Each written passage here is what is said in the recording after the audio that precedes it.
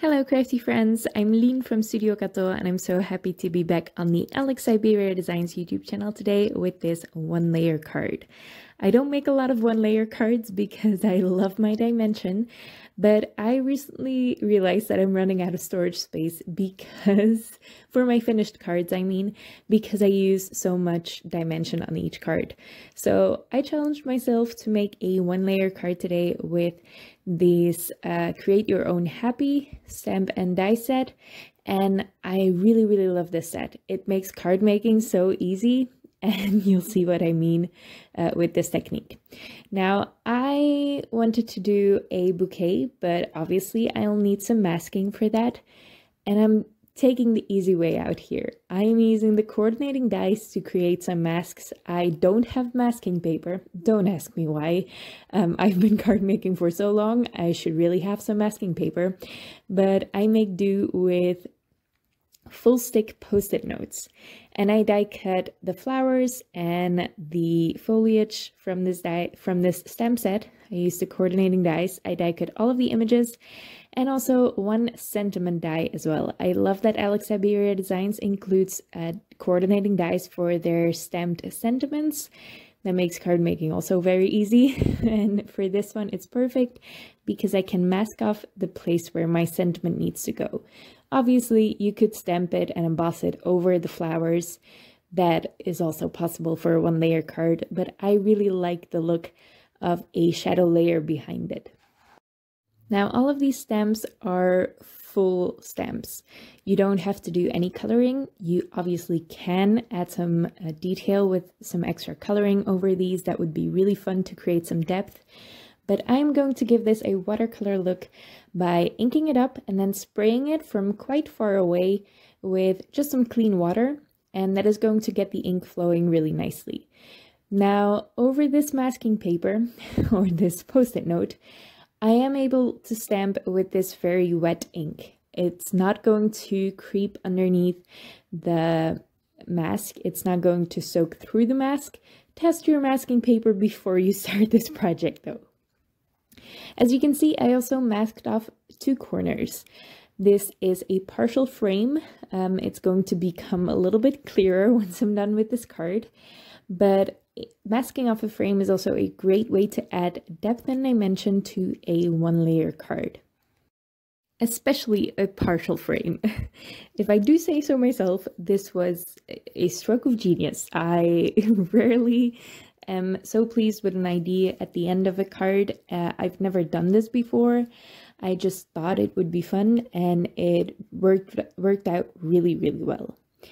Now here you can really see that watercolor effect, and I was quite nervous that it did soak through the post-it notes. That's what you see me checking there, but it didn't, so I was very happy. And I do heat set it pretty much immediately after I've stamped it. This is also going to prevent it soaking through the mask if it has a tendency to do that. This will help stop it before it does, and it also sets all those really fun textures in place. Watercolor flows freely when it's still wet, and it evens out. I don't want that. I don't want it to even out. I want some droplets in there if there are some.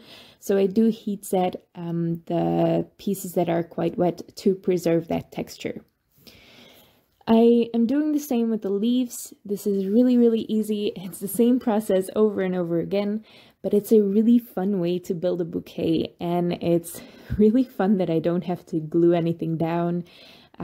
This is really just stamping. I love cards that are just stamping. I don't do them enough.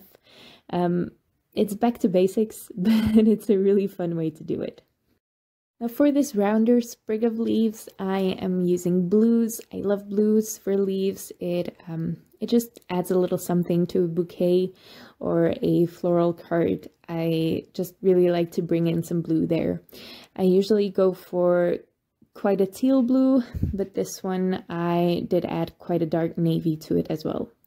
Now, you do have to be aware that all the colors you use for inks, if you spray a little bit of water on your stamps, you don't have to for this technique, but if you do, the colors are going to come out a little bit paler than you're used to for that ink.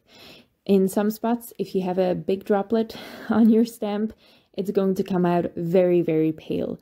I love that watercolor look. You might not, so don't spray your stamps then if you don't love the watercolor look.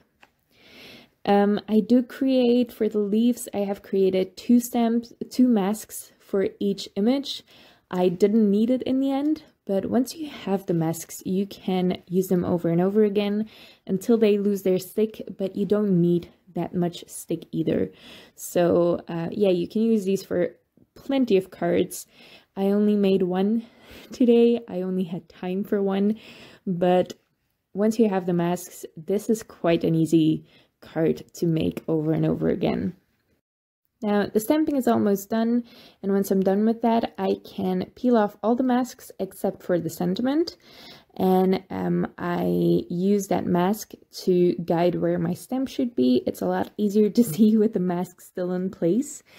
And once I have picked up that sentiment stamp with my Misty, I can stamp it with VersaFine Onyx Black ink onto this watercolor cardstock. I forgot to mention that actually. If you do that watercolor look ink stamping with spraying the water on your stamp before you stamp it, you do want to use watercolor cardstock. Anything wet, you want watercolor cardstock for it. Otherwise, it's going to ruin your card. You don't want that. I heat emboss this with Clear Gloss Superfine Embossing Powder by Wow. And once that's heat set, I am going to finish this card off with a frame. I, again, usually would die cut one, add some dimension to it, but this time I mapped it out with a ruler and a pencil, and then I am freehanding this, well, as far as you can call tracing a line freehanding. I am just painting over this with some gold watercolor paint. I put this a little bit away from where the mask was, so there is a little bit of white space, but everywhere where the leaves have crossed over the mask and where they go outside of this frame, I am not painting over those leaves. I'm leaving the frame open. So the leaves seem to overlap the frame, which also adds a little bit of depth to the design, which is a really easy way to add depth to the design. Have some elements overlap your frame. The sentiment overlaps the frame as well. And there I had a little mistake on that flower there where it went over the mask and I didn't like it. So I added a little bit of paint there as well. And I added some dots of gold paint just over a couple of the flowers. I didn't want to do splatter. I didn't want to ruin this card. But yeah, just a couple of dots of gold paint are my embellishments here. You could also just add pearls or whatever. I really love how this card turned out. I don't make one layer cards quite often.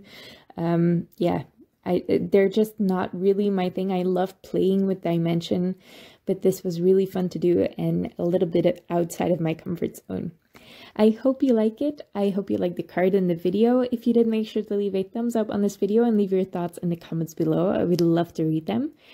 You can also subscribe to this channel if you want to see more of Alex Syberia Designs inspiration, or subscribe to my channel. It should be linked on the video description now to see more of my stuff as well. Thank you so much for watching, and I hope to see you next time.